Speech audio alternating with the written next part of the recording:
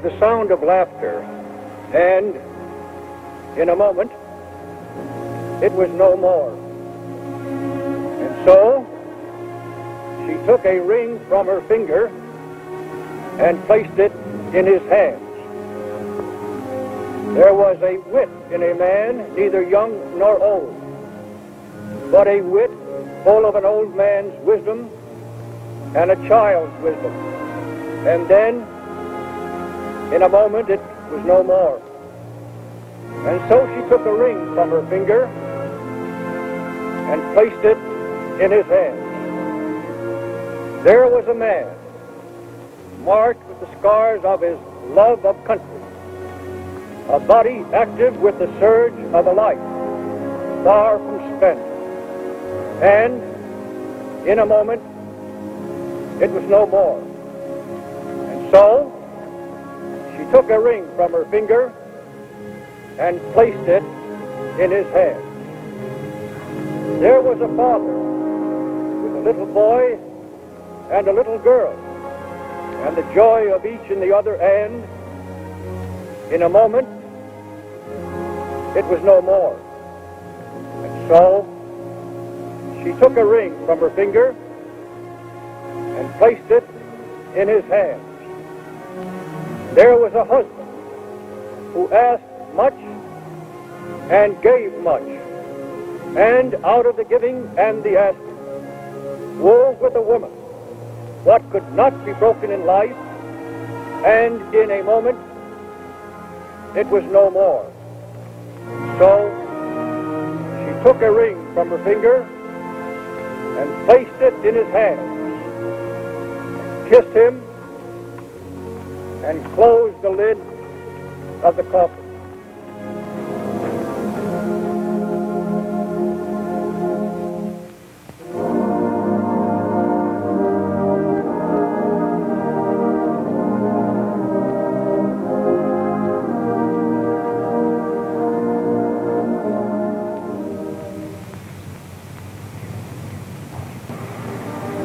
There are few events in our national life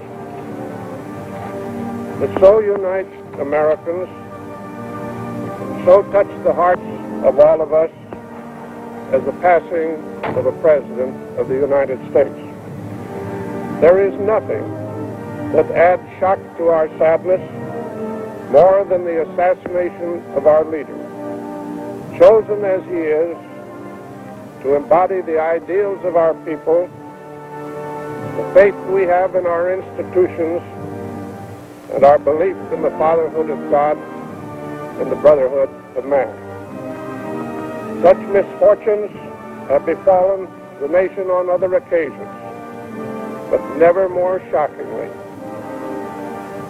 We are saddened. We are stunned. We are perplexed.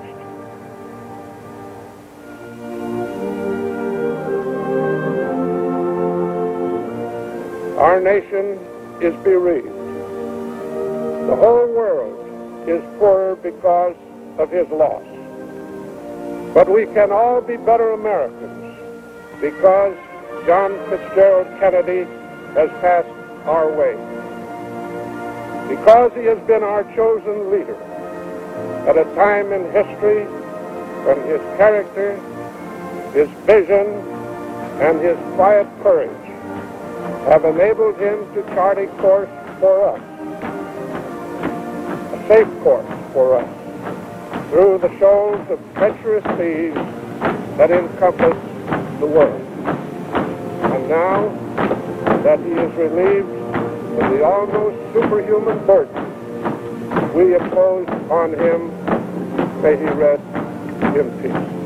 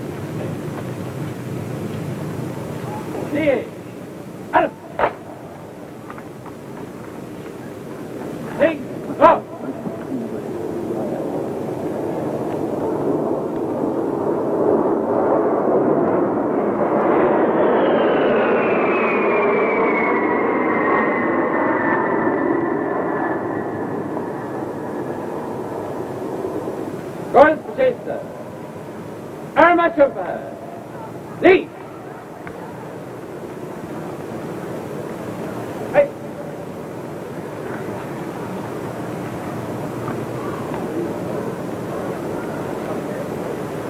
Go. In the name of the Father, and of the Son, and of the Holy Ghost, amen. Let us pray. O God, through whose mercy the souls of the faithful find rest, be pleased to bless this grave.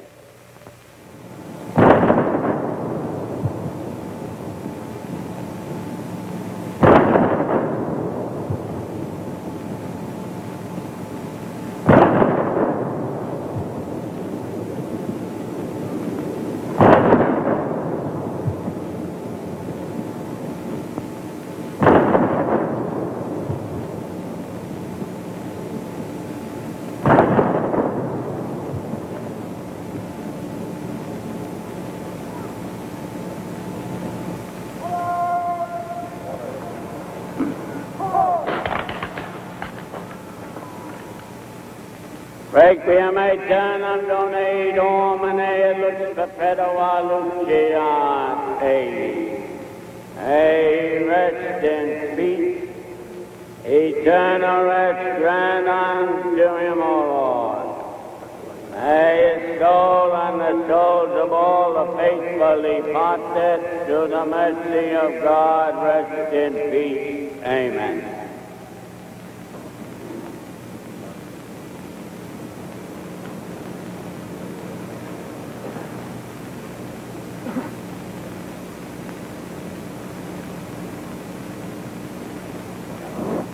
In the name of the Father, and of the Son, and of the Holy Ghost, amen. Our Father, who art in heaven, hallowed be thy name. Thy kingdom come, thy will be done on earth as it is in heaven.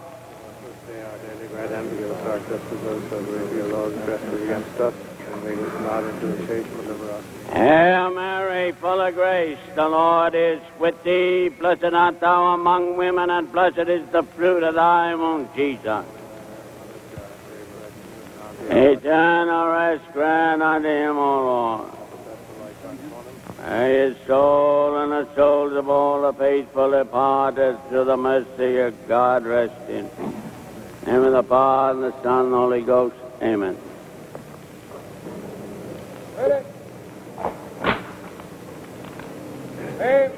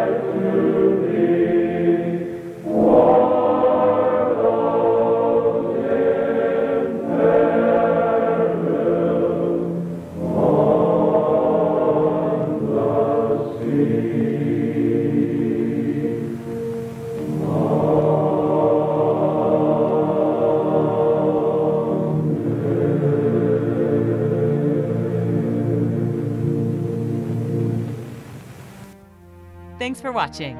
If you'd like to help us produce more compelling historical content like this, please like, comment below, and share this video with fellow history buffs. And of course, be sure to subscribe to help keep history happening.